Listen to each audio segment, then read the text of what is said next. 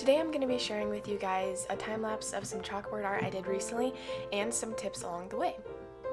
So first of all, you're going to want to use guidelines, and by guidelines I just mean very light lines that are in your reference piece if you're copying a piece of art off of the internet or Pinterest or something like that, or that you put on a piece that you designed yourself.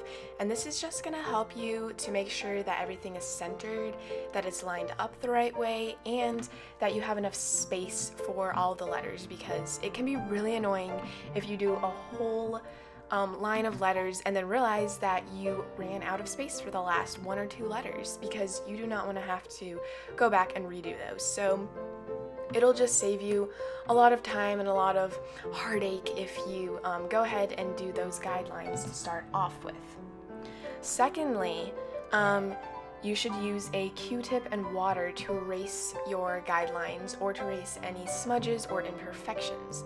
And this is going to help because then you won't have a big bulky paper towel or some other thing that you're trying to erase with, because the lines are very small and you're going to have to get into small places and you want things to be very precise. So using a Q-tip and water will help you a lot. Next, you want to work from the top down, and this might seem really obvious at first, but I did not think of this because I'm an artist and I just like to start wherever I want to. Maybe I would have started with a hot chocolate so that I can make sure it's in the right place, or because that's the boldest thing. But I was looking up on the internet some tips for doing chalkboard art before I started doing this, and it said to work from the top down, and I was like, wow, that makes so much sense.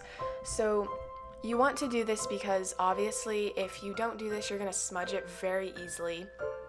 And you want to keep in mind that you want to do literally everything from the top down. Even the snowflakes I added at the beginning, like when I was up at the top, I added those snowflakes because otherwise you're going to have to kind of float your hand above the chalkboard, and it can be really hard to draw like that, especially if you're not used to it. So you definitely want to make sure that you plan out everything exactly like you want it at first, and then you can work from the top down. And lastly, don't worry about imperfections. This is chalk. It's a totally different type of medium than drawing or painting, so imperfections are welcomed in this type of medium. Little smudges are okay, they're acceptable, they even add some charm to it.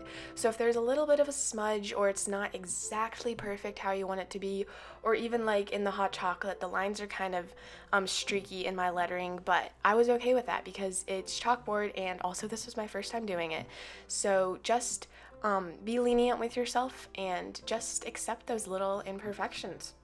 So another thing that I didn't think about initially before I started actually doing this piece was to plan out everything. So you'll either need to have a reference picture that you're copying, or if you're creating your own, you'll want to write it out on a piece of paper and make sure that everything is exactly how you want it, even with little added details like snowflakes and stars, so that you can add those in right where you want them.